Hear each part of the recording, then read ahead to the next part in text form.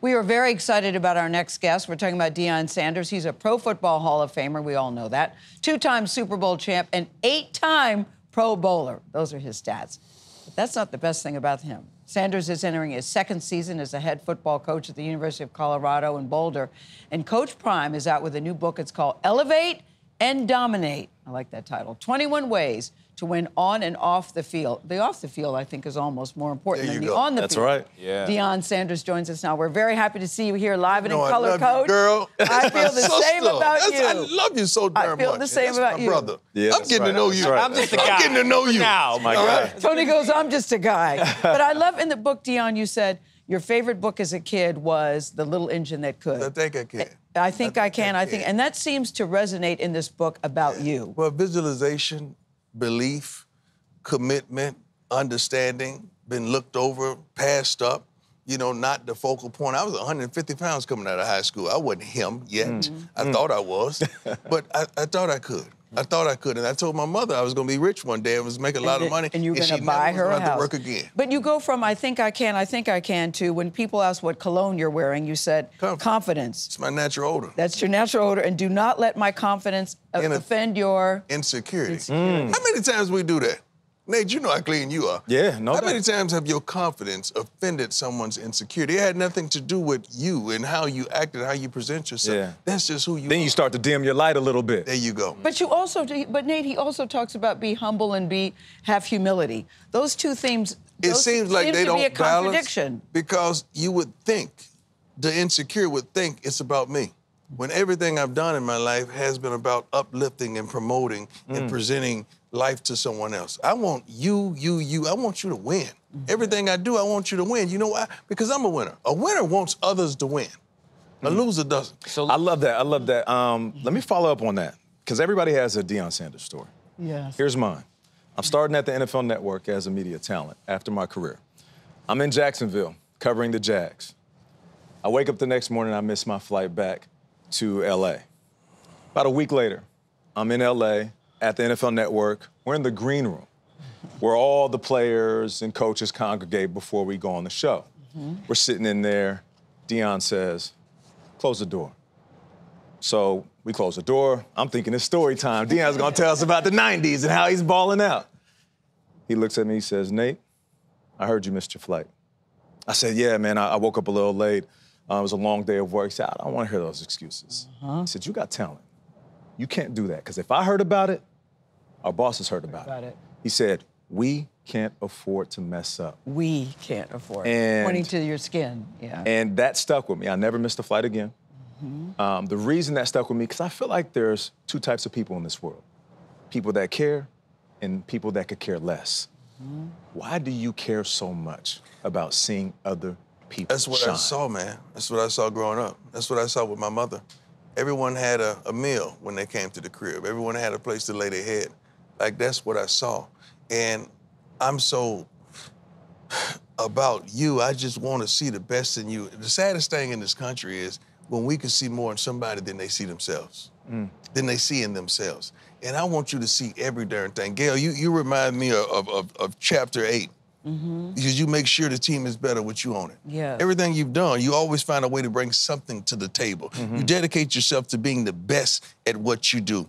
And the world is constantly changing, but you're open to new ideas and learning new skills. That's what has given you the level of consistency that you've shown us for consistency decades. is important. But Deion, this is the thing that got me in the book, because I didn't know this about your life. You write about never give up, always finish what you started. There are no bad days. There are bad moments, but yet you write about a time where you got so low that you wanted to take your own life. Yes. That you drove off a cliff. In Cincinnati, Ohio, after I was 3 for 4 in the baseball game. I didn't think I had value. And I said, did you really want to take your own life? Yes, I did. And you said yes. Because I didn't feel like I had value. The only two things that I loved at that time was my son and my daughter. Yeah. And I was going through a horrible divorce. Messy divorce. And I felt like they had been taken away from me. And that's the only thing that gave me my life.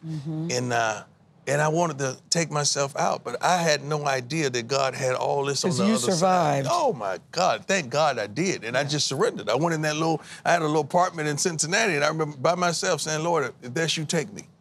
And that's when the transformation started to happen. We're so glad it did happen. Let's help some people at home transform themselves, because that's what this book is about, right? One of the things you talk about is setting your mental thermostat first thing in the morning. Oh, I like that too, Tony. I love the morning. I set my thermostat.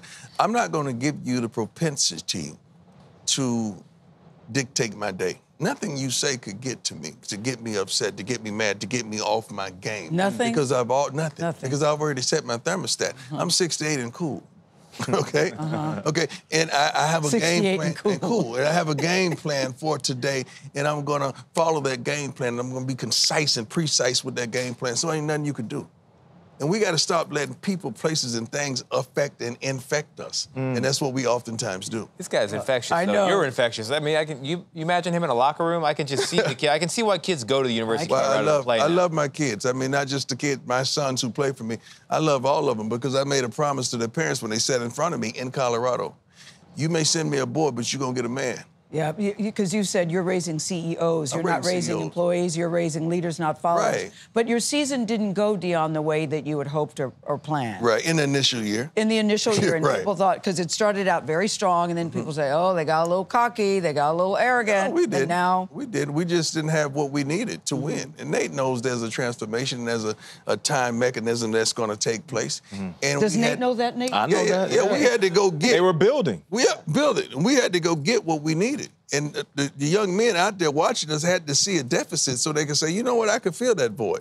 Now, we went out and got every darn thing we needed. And I cannot wait to start this Big 12. I cannot wait. I'm so excited about these young men that we have. Because what happens when you look good... You feel good. And when you feel good... You play good. And when you play good... Baby, they pay good. Hey, he ain't lying.